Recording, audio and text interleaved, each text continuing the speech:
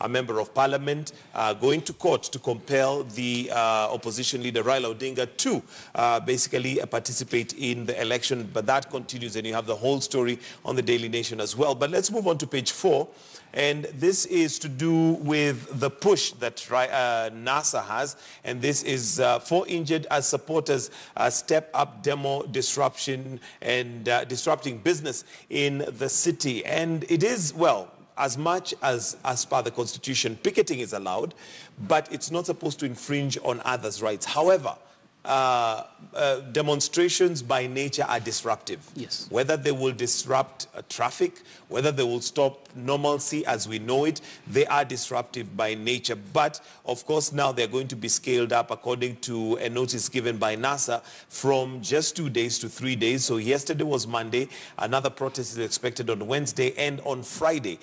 Should the some of the demands that NASA is making not be met? Yes, certainly so. And the nature of picketing and demonstration, true, it is very disruptive.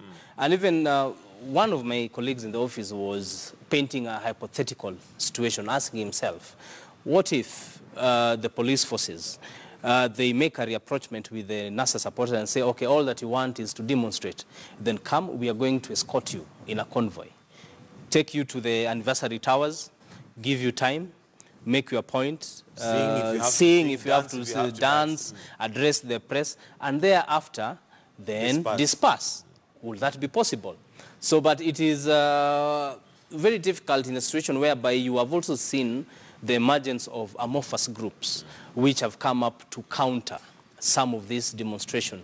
And it's also not very clear why, like, for example, the incidents which happened yesterday, where the motorist who allegedly had shot a demonstrator had to again now endanger the lives of other peacefully demonstrating citizens by just driving recklessly.